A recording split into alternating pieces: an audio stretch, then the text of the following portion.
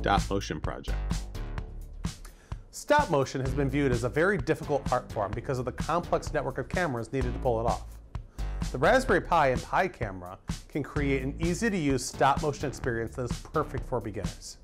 Setting up your own stop motion stage and coding the Pi in Python can make you the director of your very own short film.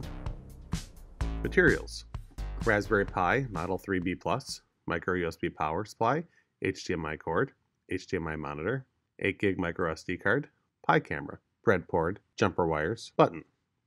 Key concepts: Picamera, stop motion, try and accept function.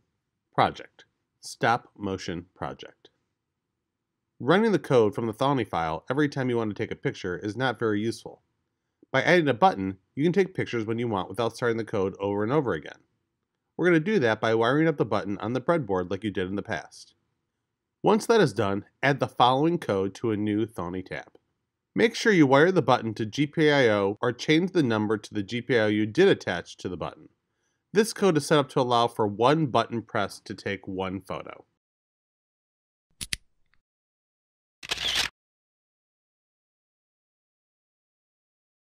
Adding a wait time. If you want a brief moment before the camera takes the picture, add sleep 5 after the button.wait_for_press open and close parenthesis. This adds a 5-second pause before it takes the photo.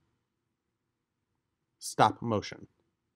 One of the cool things you can do with the Raspberry Pi and the Picamera is add the ability to create a simple stop motion system. We need to create a folder for the pictures to live, so go to the terminal and type mkdir space stop motion.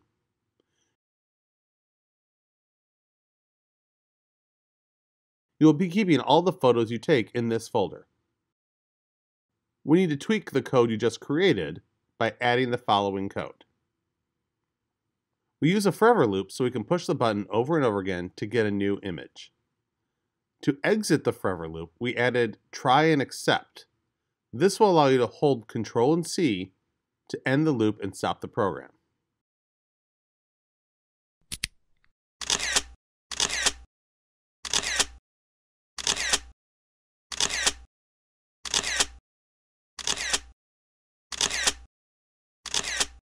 Frame %03 is used to name each photo taken.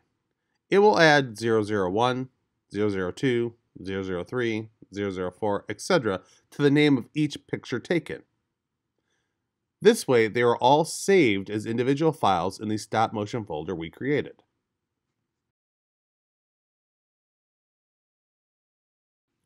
You should now set up the items you're going to use for your stop motion video. Remember to move each piece ever so slightly and take an image. For just 5 seconds of video, you can use over 100 photos. Once you have all your photos, we need to turn that into animation. Open up the terminal and type in the following.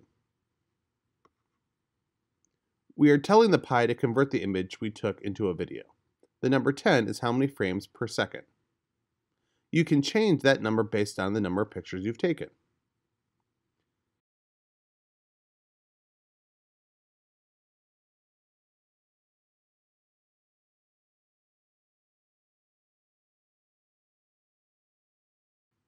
To play the video, type the following into the terminal.